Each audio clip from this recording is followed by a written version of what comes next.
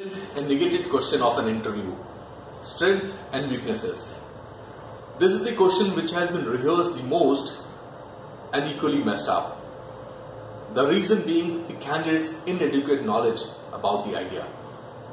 Once you have a clear understanding that in an interview, this is the question which often comes. So you need to jot down your own strength and weaknesses too. Strength are going to be such time management, which you can always relate it with your academic report, academic submissions, that you have done all the academic reports on time, you prepare them before time and you present it well on time.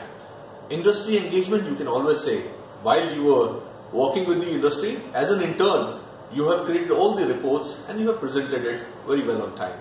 When it comes down to weakness, make sure you're not talking about the fundamental weaknesses, because out here you have to project your best side.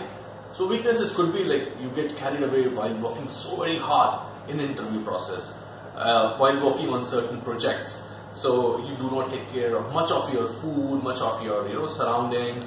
So this could be taken care well by in an office kind of a teamwork kind of a setup. So when you go to talk about these two things in such a manner, I am sure you will get the first job.